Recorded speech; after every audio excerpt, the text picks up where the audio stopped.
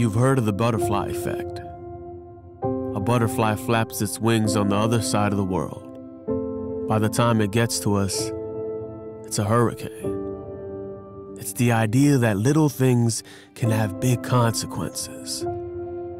Now, this is especially true about the choices we make when we're young. You see, every decision ripples out into our world and our future in ways that we can't possibly imagine. And we carry them to the end of our days. The choices we're making right now can affect our long-term health, our ability to get a job, our future spouse, our kids, our grandkids, everything. What you do will always be with you. But there is one choice that towers over all the rest. Get it right, and every bad decision you've ever made can be wiped away. Get it wrong, and a lifetime of good choices will one day turn to dust. When you choose to follow the Creator, when you choose to surrender your ways to Him, when you decide to trust Him with your life, you will have figured out the one choice that really matters. You see, the beat of a butterfly's wing may or may not change the world, but the choice to follow Christ will change you and countless others forever.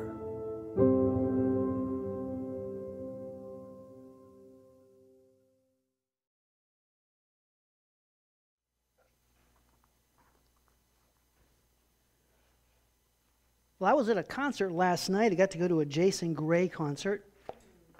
And yes. And, you know, one of the comments online about Jason Gray, he's a Christian recording artist, and there was about 150 people there, not a huge crowd. It was outdoor amphitheater in Walker. But somebody on the comments said he's one of the more underrated songwriters in Christian music today, and he certainly is. His lyrics are so profound and so incredibly powerful. And he was telling a story in there about a joke that is often used. You've probably heard it, maybe you've used it. You know, it's the guy that introduces his wife to somebody at the work Christmas party and says, yeah, I'm the guy she puts up with, you know, and we kind of chuckle about it. Maybe you've used that joke in the past. And he said, but he thought about that joke, and is it really helpful? And he said he wondered if sometimes we don't maybe view God in that sense. That we kind of come along and we're kind of like, well, yeah, I'm the guy that God just puts up with. We live with ourselves. We know the mess our life is. We know the bad choices we make. We know the struggles that we encounter and deal with. And we look in the mirror and we think, yeah, God just kind of puts up with me.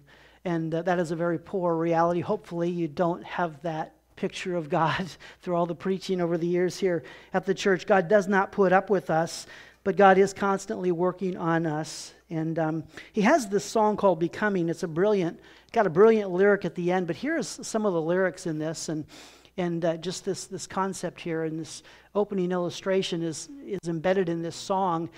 I am miles from where I was, yet so far from where I want to be. With each step I learn to trust, the Maker is still making me, and I'm becoming. Life is a house full of rooms. Each door opens to another door. I can't walk into something new till I leave behind where I was before, because I'm becoming. I'm becoming. And then here's the chorus. It's progress, not perfection, not arrival, it's direction. It's the living and the learning, not the finish line, but the journey, because I'm becoming who I am. I thought, what a brilliant lyric. That is the summary of what we preach here all the time, right? We are in the process of becoming who we are in Christ. Christ has done a work in us, and we're just coming to realize the fullness of who we are in Christ. And that's been so beautifully illustrated in this series. We could look at the series and really understand Galatians kind of in this way, that the first 4 chapters, Paul is really driving down our foundation of our faith and where it's rooted, and this idea of justification by faith, not by works, but by faith, by what Christ did on the cross. And that's the foundation of this entire book. And then we come to chapter 5, and he's going to kind of shift into the practical reality of all this foundational truth.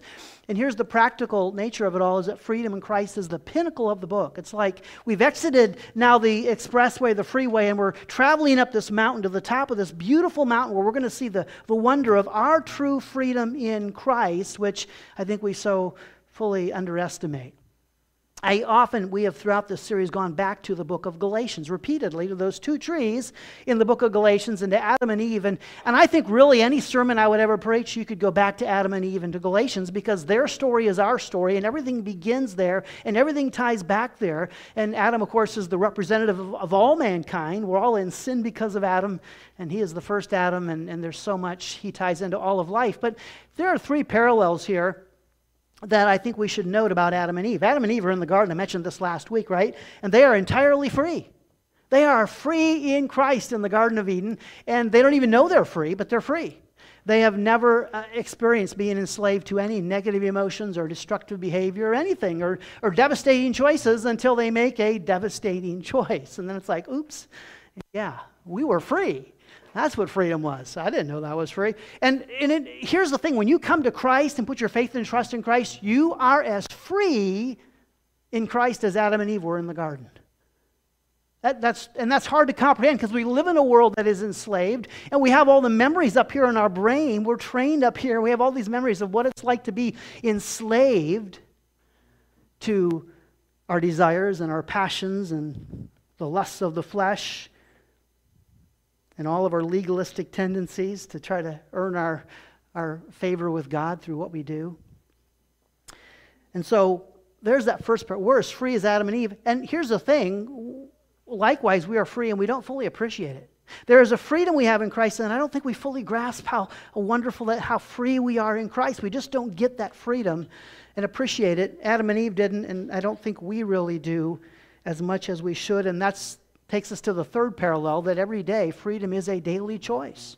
Freedom is a daily choice for those of us who are in Christ. We can choose to live at the tree of life, the tree of promise, of grace, or we can choose to live over here in the tree of the flesh and law and work and legalism and license to sin. All of that is a daily choice.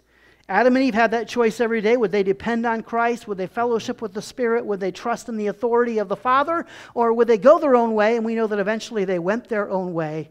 And we've been struggling with the ramifications of that now for the last 6,000 years. So Paul's going to take us up the mountain today to the peak of Galatians to see the freedom that we have in Christ, to really appreciate it, and to remind us that we don't want to be enslaved to the elementary principles of this world. Remember this verse back in Galatians 4. Formerly, when you Gentiles did not know God, you were enslaved to those that by nature are not God's. But now that you have come to know God, or rather be known by God, how can you turn your back again to the weak and worthless elementary principles of the world, whose slaves you want to be once more?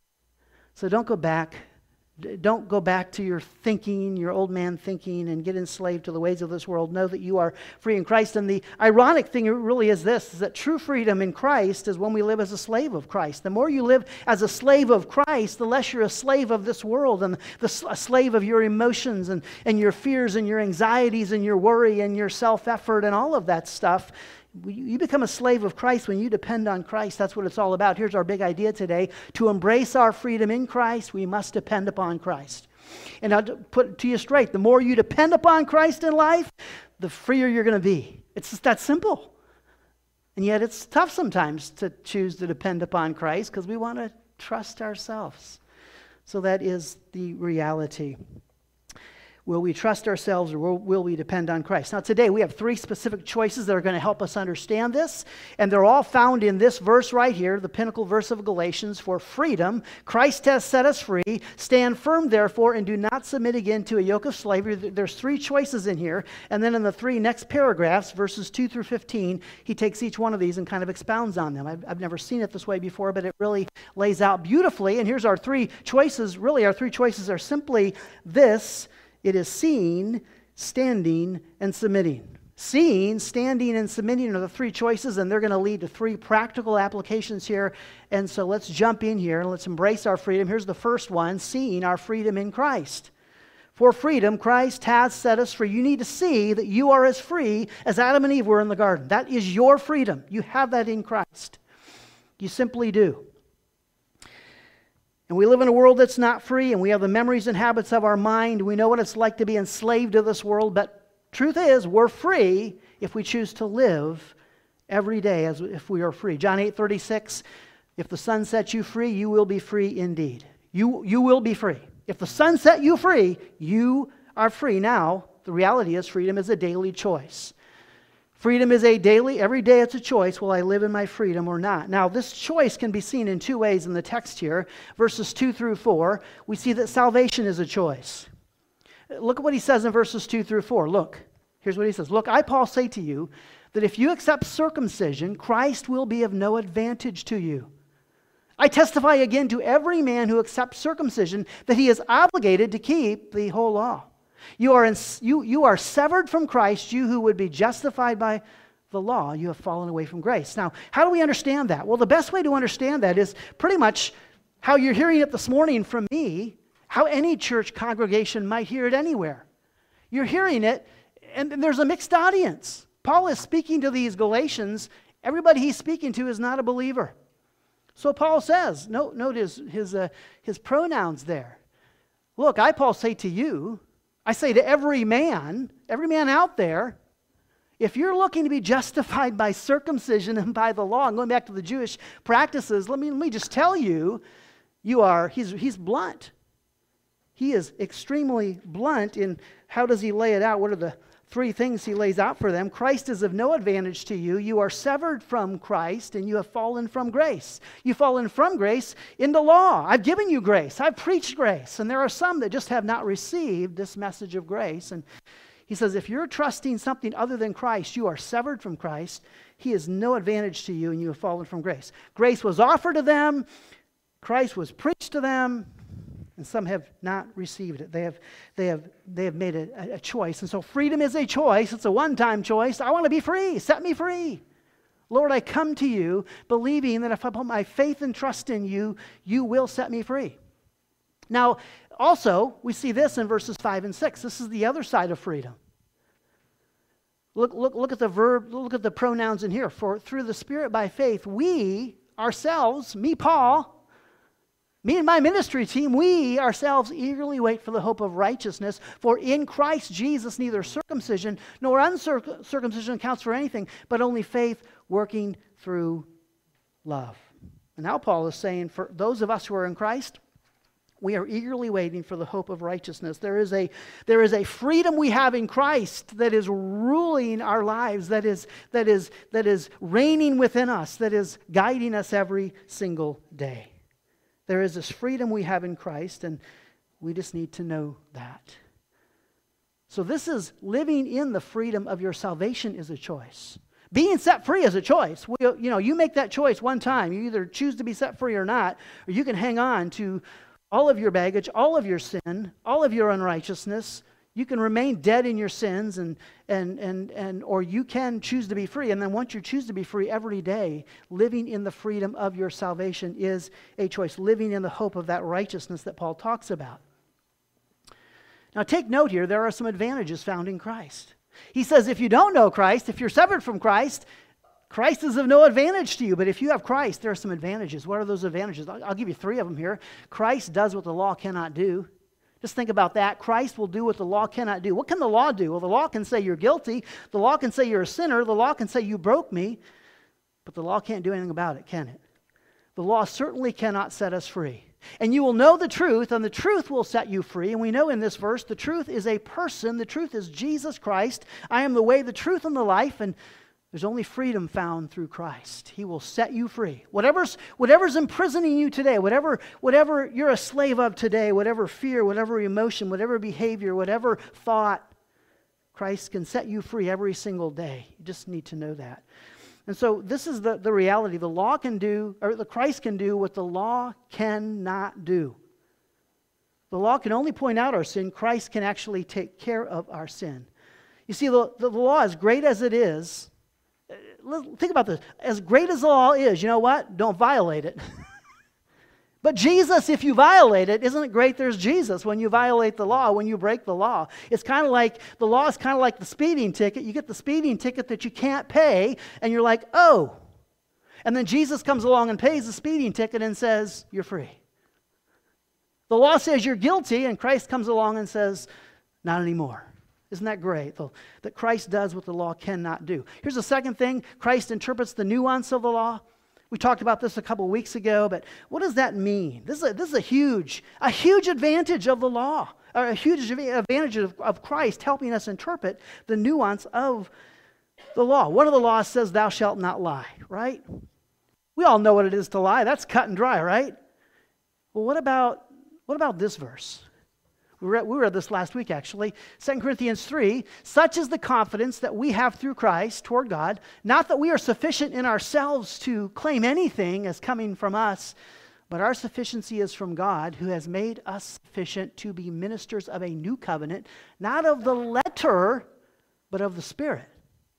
For the letter kills, but the Spirit gives life. And there's a difference between the letter of the law and the spirit of the law. I'll give you an example. So the Israelites, they send the spies into Jericho, right, before they defeat it, and they send them in, and they go in and they knock on the door of Rahab. They have a little conversation with Rahab. And a few hours later that night, the people of Jericho come and knock on the door of Rahab. Hey, Rahab, have you seen the Israelite slaves? And what's Rahab's response? What slaves? All while she's what? Hiding them on her roof. How many think Rahab lied? Did she lie? Yeah. To the letter of the law, she lied. But you know what she kept? She kept the spirit of the law. Because you know what she did? She loved God most, and she put her neighbors, the Israelites, first. She risked her life. And so that's the difference, and that's what Christ does for us, helps us interpret in real time the nuance of the law. How do I live the law out in real time? Not just the letter of the law, but the spirit of the law. How do I love my neighbor as myself? The very end of this passage, and maybe you remember when Derek read this, verses 13 and 14. Here's what he says. Through love, serve one another, for the whole law is fulfilled in one word. You shall love your neighbor as yourself. That's what Rahab did. Even while she lied, literally lied, and broke the letter of the law, no, she kept the spirit of the law. Because she loved God most. And that's what God helps us do to understand. I'm not saying, kids, it's okay to lie and say, oh, Jesus told me it was. No, that's not what I'm saying. But truly, Christ in us helps us know the right answer at the right time. And then one other example here is that Christ offers us his spiritual blessings. There's two of them he mentions here in verses 5 and 6. And note here in these two verses, note the source or the foundation of this blessing and then what the blessing is. But he says, for through the Spirit. So through the Holy Spirit, there's this blessing, this spiritual blessing, and it's the blessing we eagerly wait for the hope of righteousness. And that simply means that when I came to Christ, when I was saved, Christ took all of my sin on himself and gave me all of his righteousness. I'm as righteous as Christ. So I'm right with God. So when I die, I have this hope that I can go to heaven and be with Christ forever because not because I earned anything, because I have the righteousness of Christ. He has made me a new creation. And the hope of righteousness, that's an amazing thing, to live every day with the hope of righteousness, to just know that no matter what I do, no matter what sin I commit, no matter how I fail in my Christian walk, I'm righteous. There's a hope there that nothing can take that righteousness away from me. That's a spiritual blessing. And can I just contend to you, that's something the law cannot offer you. In fact, it's the exact opposite. All the law does is say, oh, you broke me again. Loser. No, Christ says, here, I'll give you the hope of righteousness. And then Christ offers us his spiritual blessings in verse 6. Note this one. The source, the foundation is in Christ. So those who are in Christ Jesus. And remember we said 216 times Paul uses this phrase in his letters. In Christ Jesus, he says it's faith working through love. It's not about circumcision or uncircumcision. It's not about just our physical outward obedience. It's where's our heart? There are a lot of people in Jesus' day that were very obedient, but their heart was in the wrong place. And here he's saying it's faith working through love. And can I just say that when the faith of Christ in me is responding to the love of God for me, I will be more obedient than ever. That's what it's all about, friends. That's what you want. It's the faith of Christ responding to the love of God that will empower me to go out and be obedient and love my neighbor as myself and fulfill the nuance of the law. And that's what carried Christ to the cross, right? It was the faith of Christ working through his love for the Father and for you and I that sent him to the cross, that he offered up his life for all of us. Again, to embrace our freedom in Christ, we must depend upon Christ. It is that simple. To embrace our freedom in Christ, we must depend upon Christ. Okay, standing firm when you are attacked for Christ. This is our second principle. Standing firm when you are attacked for Christ. He says, stand firm then. Stand firm then. And just think about the simplicity of that. And it's interesting when you think of Adam and Eve in the garden, right? And you think of Satan coming and tempting them with those two trees, and coming in. And that's the first spiritual attack in the Bible. And what was he attacking? He was attacking their freedom. They were free in Christ. And he's like, hey, you know what? I'm going to entice you over here and I'm going to take away your freedom. I'm going to enslave you. I'm going to spiritually kill you. I'm going to wreck your life. And every day, that's the choice we have, whether we will live in the freedom we have in Christ. And it's as simple as standing. It really is. And here's the point, is that living in freedom is a spiritual battle. Every day it's a spiritual battle. We will fight this battle every day to live in freedom. Just know that. Just know that. Here it is in Ephesians chapter 6. Put on the whole armor of God that you may be able to stand against the of the devil. Verse 13, therefore take up the whole armor of God that you may be able to withstand in the evil day, and having done all, to stand firm. Stand therefore, having fastened on the belt of truth and having put on the breastplate of righteousness. When he says in Galatians here, stand therefore, he repeats it throughout his writings several times. He uses this phrase, stand. There is this reality that is ours in Christ. Stand on your freedom. Stand on your righteousness. Stand on what I did. That's where freedom is found. It's really a picture of David and Goliath, right? That David went out to take on Goliath, and David just went out and declared victory before it even happened. He said, hey, you're dead. You're mine. Because you've defied my God, and my God said, I got victory over you. And he went out and he slayed him. And that's the same attitude we have to have, the victory and freedom that we have in Christ, and not live a defeated life, a defeated attitude. Verses 11 and 12, here's what he says. But if I, brothers, still preach circumcision, why am I still being persecuted? In that case, the offense of the gospel has been removed. Here's a handful of ways, and this is the first one, where our freedom, in a sense, will be attacked, where a spiritual attack will come along to impact our freedom. And one is our defense of the gospel will be attacked. It will be. The gospel itself is under attack all the time. The fact that Christ is enough, the fact that he died and rose again, it's under attack in so many ways. The gospel, I said it a million times, the gospel is so simple, but it's not easy. If it was easy, everybody would get saved. If it was easy believism, everybody would be saved and just live it up afterward. But that's not the way it works. The gospel isn't easy. Because you have to humble yourself. You have to say, I need Christ. I need to depend on him. I can't do it on my own. And you can't genuinely get saved and go out and live your old life of sin and revelry. Just you can't go. You know why you can't do that? Do you understand why you can't do that? Because when you genuinely get saved, God gives you his heart, becomes your identity, and changes your desires. If you're genuinely saved, you just don't want those same things. Now, you struggle in the flesh, and we struggle with our memories of how we used to behave and respond and act, and we struggle with wanting to fit in and be liked. And I'm not saying we don't struggle, but I'm saying God changes us inside. And so there's a real struggle there. Here's another example of where we're attacked, verses 7 through 9. You were running well. Who hindered you from obeying the truth? This persuasion is not from him who calls you. A little leaven leavens the whole lump. And our stance on the truth is going to be attacked. I mean, it's not just the gospel. It's just standing for the truth will be attacked today. The truth is not always popular. The truth is often counter the culture. The truth is often politically incorrect, and we just need to know that. And I think it is the thing that will divide the church today. Will we simply stand on the church? There is a huge church in Cincinnati. I won't give a lot of commentary here, but there's a huge church in Cincinnati, Crossroads Church. They did a series on, difficult issues in society today, and they brought a special guest in, speaker from this big organization. He came in and talked about children transgendering, that whole messy kind of thing. And of course, what do you think happened? They got protested outside the church. People that go to the church were upset. And so the pastor tried to apologize while standing for the truth, and you can't do that.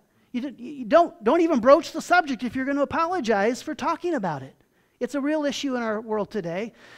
It's a messy issue in our world today. It needs to be treated with love and grace, but it needs to be treated with the truth. You need to speak the truth on these things and not apologize. And if you stand for the truth, you're going to be attacked. My whole thought was, why did they even broach the subject if you didn't know you were going to be attacked for dealing with that? Our faith in Christ will be attacked. He says, you were running well, who hindered you? And I was thinking about this reality.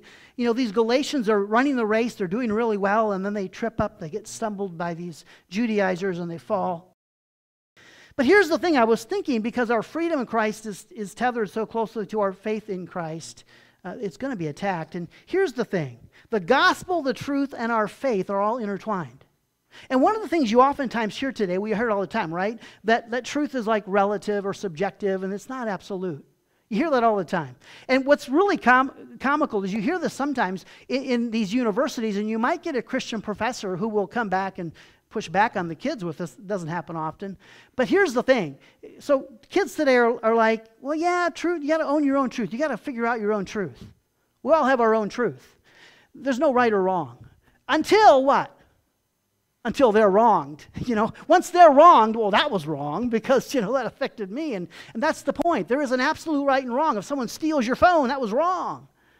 So there are absolute right and wrongs. And so there's not this sense where, you know, we all come up with our own way to Christ. We all come up with our own truth. No, there's an absolute truth. There's an absolute gospel. But I will say this. You could say that we come up with our own faith. And what is our faith? But our faith is when we take the truth of the gospel and we personify it in our life, when we employ it in our life, when the truth that is absolute, when the gospel that is concrete comes alive in me, that's my faith. And it looks different in all of us as it comes alive and as we handle it. But we all have to have our own faith. We all have to make our own choice for Christ to be set free. And we all have to make our own choice every day to live in that freedom. And to not live in the flesh, but to live in the Spirit. That's simply the reality. So, just be aware of that. Be watchful, stand firm in the faith, act like men, be strong. Let all that you do be done in love. My faith can indeed grow as I stand firm on the truth and the gospel, even when going through great difficulty. And then going back to that, again, I would throw this out there, that yes, our faith, our freedom in Christ will be attacked. He says, this persuasion is not from him who calls you. So these Gentiles are being persuaded by these Judaizers. They're being persuaded to go back to the law and to lose sight of their grace they have in Christ and their freedom in Christ. And so he's saying this persuasion is not from him who calls you. It's not from the Father, it's from these Judaizers. And there are those that don't like your freedom, and they didn't like their freedom in Christ. These Judaizers did not like the fact that the Gentiles could come to Christ apart from the law. They did not like that. They were, I would say they were jealous. Kind of like the prodigal brother. Remember, the prodigal son had that party, and he came back, and he got grace, and the prodigal brother's like, he hasn't been working, I have been working. You know, hey, this ain't fair. It's like... And the point is, you have to learn that you can't work. If you're working, then it's not grace. If you're working, you're not depending on Christ. And so people will not like our freedom in Christ. It will simply be attacked. Be aware of that. And we can all, in ways, be legalistic. I remember growing up, learned this from my mom and dad. I had to grow out of this. I think they've probably grown out of it too. But we grew up, and it's like, man, alcohol. You can't drink alcohol if you're a Christian. I mean, come on. You can't have wine. You can't drink a beer. That was hard for me for a long time to come to the point of realizing in Christ we are free to drink alcohol. There's nowhere in the Bible that says you can't drink alcohol. But we all can find our things. I drink too much soda, so... And so one more here, our emotional, here's it is. I have confidence in the Lord that you will take no other view, and the one who is troubling you will bear the penalty, whoever he is. I wish those who unsettle you would emasculate themselves, and simply our emotional state will be attacked. Our emotional state is so tied to our spiritual reality. It certainly is, and we just need to know that our emotional state is going to be attacked, and these Gentiles were troubled in their soul. They were worried, they were anxious, they were frustrated. They were like, oh, what is true, what is not true? And Paul was really frustrated with this simple reality. Colossians 4:12, Epaphras, who is one of you, a servant of Christ Jesus, greet you, always struggling on your behalf in his prayers, that you may stand mature and be fully assured in all the will of God. There is a spiritual maturity that we can find in Christ, a spiritual maturity that brings us and gives us freedom in Christ, an emotional stability that we want to govern our lives by. Let me give you one more passage here that ties in. Listen to what Paul said. And he gave the apostles, the prophets, the evangelists, the shepherds, and teachers to equip the saints for the work of ministry, for building up the body of Christ until we all attain to the unity of the faith and of the knowledge of the Son of God, to mature manhood, to the measure of the stature of the fullness of Christ, so that we may no longer be children tossed to and fro by the waves and carried about by many winds of doctrine, by human cunning, by craftiness and deceitful schemes. Rather, speaking the truth in love, we are to grow up in every way into him who is the head, even Christ. Into Christ. And so there's this sense of spiritual maturity, and it's one of the reasons why it's good that you're here today. It's a good thing that you listen to the Word, that you feast on the Word, that you feed your spirit, that you feed your soul, so that your emotions aren't just all over the place. This last year has been really bad for that, right? I mean, we've just been all over the place. Fear and anxiety and worry and doubt and frustration and anger and depression and all kinds of things consuming us. And we need to be tethered to the Word of God and feeding our spirit and feeding our soul so that we can be free emotionally. We can have emotional stability right here based on our spiritual maturity. That is so true. Here's a few examples of what this looks like in our life. When a relationship breaks down or we lose a loved one, we can be attacked emotionally. Which one of these, maybe as I go through these, would you relate to? How about this? When we face an injustice. Are you facing an injustice right now that's attacking you? When we battle depression or addiction. When we battle depression or addiction. How about when we find ourselves thinking destructive thoughts? How about this one? When we find ourselves believing a lie. All of these are areas where we can be attacked and we can be emotionally unstable. How about when we struggle with not being in control? Amen, anybody? Now, I want to go back through those again, and I just want you to think about the freedom that you have in Christ today. Think about the freedom we have in Christ. When a relationship breaks down, we are free to mourn that relationship, to grieve, to anger, to pray, to believe, to hope. How about this one?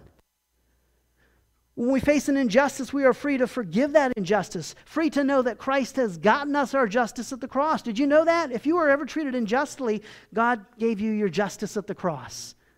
Just claim that and be free in that and say, I can let that hurt, that wrong go. Even when it's difficult, we can know that. When we battle depression or addiction, we are free to know the hope and the mercy and the grace of Jesus. We are free to know that Jesus has experienced our deepest struggle and sin. He has touched the depth of our despair. When we find ourselves thinking destructive thoughts, we're also free from those destructive thoughts. And we're free to remind ourselves that all the thoughts in my head are not my own. Did you know that? Every time you think of an ugly thought up here, you immediately, the accuser of the brethren comes along and says, oh, you're terrible. What a rotten thought. And he put the thought in our head. That's the point. That's the way he works. All the thoughts in your head are not your thoughts. And you can reject them and you can say, hey, that's not how I think. I have the mind of Christ. We are free when we find ourselves believing a lie. We are free to remind ourselves that the truth is in Christ. We're free from the lies of the devil. We are not who or what he says we are. We're not the person he says we are. And then finally, when we struggle with not being in control, we're free from not having to be in control. Just put your hands up and say, I don't have to be in control. I can relinquish control. And I'll tell you, the most freeing thing you can do in your life is learn to say, I'm not in control, and that's okay. I'm not in control of what happens at my job. I'm not in control of what happens, in my school, or I'm not in control of so much of life. And I don't have to be, because He is sovereign and He is ruling. And note something Paul says here, a little leaven leavens the whole lump. And what he means there is just a little bit of self-dependence, just a little bit of trust on self, and then the worries come, and then the questions come, and the doubts come, and the fears come, and the destructive thoughts come. And the more we depend on Christ, the more free we will be. To embrace our freedom in Christ, we must depend upon Christ. It's that simple. Finally, our third one, and we'll just touch on this briefly here, submitting every day to Christ. It's seeing we're free in Christ. It's standing firm when we're attacked for Christ. And then it's submitting every day to Christ. And do not submit again to a yoke of slavery. Do not submit again to a yoke of slavery. Again, what's this yoke of slavery? It's what he's been talking about through the whole letter. In fact, let me show you something interesting here. Because the Bible, again, talks about the law as just in general terms. In chapter 6, he'll talk about the law of Christ. That's just a general, we'll explain that probably in a couple of weeks. But here he talks about, if you notice what he does different, and this is a different translation, notice what this translation does. And it's helpful. The New American Standard Bible, and I testify again to every man who has himself circumcised that he is obligated to keep the whole law. Know what they do there with law? They capitalize L. And this translation does that anytime it talks about the Mosaic law, the law of Moses, it capitalizes it with an L. So you're obligated. You're under the whole law, which is the 603 civil and ceremonial and sacrificial laws and the Big Ten, the moral laws. We're under all of that if you go back to circumcision. That's the point. That's the point Paul's been making throughout this letter. And so Paul says, do not submit again to a yoke of slavery. Why? Because there's a better option. You can be a slave of who? You can be a slave of Christ. Isn't that better than being a slave of the law? And so look at it this way. Instead of obedience to a law, God is calling us to dependence on a person. He's calling us to dependence on a person, not just obedience to a law. I've shared this before. This is another great little quip by Andrew Farley who explains this so beautifully. Think about this. When it comes to the ceremonial law, we trust the blood of Christ. We believe the ceremony, all the sacrifices were ended with the blood of Christ. When it comes to the civil law, all those rules and we trust the death of Christ. The veil was ripped in two. Let me tell you today, when it comes to the moral law, the Ten Commandments, we can trust the life of Christ. He will fulfill those in us every single day with all the varied nuance, better than we can ourselves. And that's the point Paul's making. We are free from law, and now we are to depend upon a person. And the whole question, because I know we've had great discussions in Sunday school about this, and it's tough to kind of wrap your heads around what place does the law play in our life? And sometimes that question raises the scenario. It's like, well, today then, I don't have to keep the law, so I don't want to keep the law, so I'll just violate the law? Well, no. Romans 6 again. But thanks be to God that you who were once slaves of sin have become obedient from the heart. You've become obedient. You are obedient to the standard of teaching to which you were committed. And having been set free from sin, you have become slaves of righteousness. So I'm a slave of right. I have the hope of righteousness. I'm a slave of righteousness. The law, it's written right here. I'll just naturally, if I trust Christ, will fulfill the law in every varied nuance that it has. That's the beauty of it. Do not submit again to yoke of slavery. And it reminds me of this. Do not submit again to a yoke of slavery. Reminds me of this verse right here. Come to me, all who labor and are heavy laden, and I will give you rest. Take my yoke upon you and learn from me, for I am gentle and lowly in heart, and you will find rest for your souls, for my yoke is easy and my burden is light. Depend on a person. Yoke yourselves to Christ. It's not how well I obey the law, it's how much I depend upon Christ. That is the reality. Here's the final verses here, and this is where we'll kind of pick up next week. But he says, you are called to freedom, brothers, only do not use your freedom as an opportunity for the flesh, but through love serve one another. For the whole law is fulfilled in one word. You shall love your neighbor as yourself. And just stop there a minute. Did you see something beautiful? if you go back to put yourself under law, you're obligated to what? Keep the whole law. If you depend on a person and you simply love your neighbor, what has happened? You have fulfilled the entire law. So you can go back over here and try really hard to keep all of the law, to be perfect and right and good enough for God. Or you can go over here and you can just say, I'm going to love my neighbor as myself, and I'm going to trust the Father. And you fulfill the whole thing just by depending on a person. Finally, verse 15, if you bite and devour one another, watch that you are not consumed by one another. Two applications here. Submitting to Christ is serving each other, and we'll get into that next week more, and the fruits of the Spirit. We submit to Christ by serving each other and not putting ourselves first, and submitting to Christ is surrendering to Christ. Do not use your freedom as an opportunity for the flesh, but use it as an opportunity for the Spirit. And so when I submit to Christ, I'm surrendering to the Spirit. I mean, think about what that means. Think about the freedom that I then have. Think about the freedom that I have then. I am free to forgive, even when the law doesn't demand it, because Christ does, right? I'm supposed to forgive like Christ does. So I'm free to forgive. I'm free to love anyone, not because we have to, but because the fullest expression of Christ is to love. I'm free to trust even when we can't see the waters parted or the giant felled. I'm free to trust when I can't see or I don't understand. And I'm free to walk boldly before the throne of grace every day. When I stumble and when I fall, I am free to just walk boldly before that throne of grace. I was at the concert last night, and there's this little kid running around down the hill, and he's running up and down, and he would keep falling. I don't know if he was falling intentionally and kind of rolling, or he just was running so fast he would keep falling. And we don't want to intentionally fall, but there's a beauty there that this kid would fall and immediately just pick himself back up and laugh. And it's like we fall and we lay down there and we say, oh, Lord, I'm so sorry. And God just wants us to jump up and say, you're free. You're free. You're the hope of righteousness sets you free. And the fact that we didn't like that we fell, that's the point. When you're unsaved, you fall down, you don't care. You rebel like the prodigal in the pig pen until you want a different meal. But when we're in Christ, we fall, we don't like it. That's His work in our life, and we jump up and we say, thank you. And we just learn to trust and depend on Him. I'll leave you with this story. What did we learn today? To embrace our freedom in Christ, we must depend upon Christ. And then 3 simple choices here. Seeing our freedom in Christ. Christ has set us free. Standing firm when you're attacked for Christ. And then finally, submitting every day to Christ. Submitting every day to Christ. So let's leave with this. We're going to take our trip. We're taking this trip, and we have a destination. We're going to Freedom, California. You ever heard of Freedom, California? Anybody ever been there? I made it up, but I thought, wouldn't you like to live in Freedom, California? That sounds great, right? So we're going to Freedom, California. And the difference between law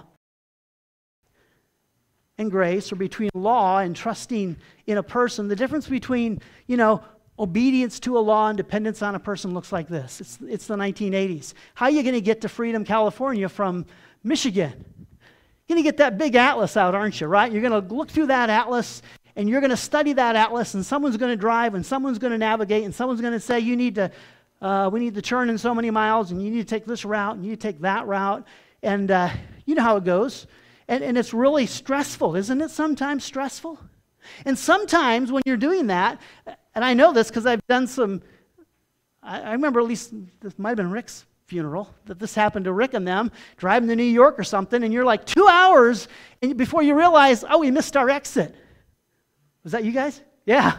So like driving to New York, and 2 hours later, oops, we missed our exit back there, and that's the law, and you got to keep it perfectly, and you don't get it perfectly, you get off course. There's a better way. What's the better way? Well, it's on our phones. It's on our, it's our GPS system. It's Google Maps or MapQuest or whatever you use. And I just drove down to Alabama, and I know how wonderful it is. And you got your phone, and you put your destination in, and it says, in 5 miles, turn right, and in 1 mile, turn right, and turn right now. And then it says, turn left here, and turn right here, and it'll say, turn around. You know what the GPS, talk about the nuance, about just dealing with the nuance of the law. Here's what your GPS can do. You're driving along and there's road construction, and the GPS will say, you need to go here. And we're like, well, really, this seems like it's quicker. And you go that way, so we should have gone the other way. There's road construction. Or even an accident. In real time, there's an accident on the roadway, and we're driving along, and there's an accident, and it will take you a different route to get you where you want to go, to Freedom, California, in the most freeing fashion. It's the beauty of it all. It's the beauty. And so I drove around 4 or 5 days down there in Fairhope, Alabama, and never got lost once. Just plugged the destination in, trusted it. GPSs aren't perfect. When I went to Alabama, the GPS was perfect. And that's Christ. He's right here. He is the GPS system. He will help us. We won't violate His law. We won't break His law. We'll keep the most beautiful nuance of His law. We will love our neighbor as ourselves. We will put God first and love Him most in ways we never could with an Alice. Let's pray. Father God, thank you. Thank you that you are so close. Thank you that you are right here. Thank you that you are helping us navigate life and understand the freedom we have in you. I don't know what anybody here today is struggling with, what they're enslaved to, what's got a hold of them, whether it's a behavior or an attitude or an emotion. But I know you're greater than that. I know you've set us all free. If we're in Christ, I pray for everyone in this room that they have put their faith and trust in you, that they understand the gospel is simply believing that you are who you said you are, that you went to the cross, that you died, and receiving your life. Putting our trust in you to be our Savior, to give us righteousness and to take us to heaven someday. And if we've done that, then we are free. Then, Lord, help us live this week in freedom. And when we are tempted to be enslaved to the elementary principles of this world, remind us. Remind us that we're free, and remind us that we are becoming who we are in you. In Jesus' name, amen. Amen. Amen. Very good. All right.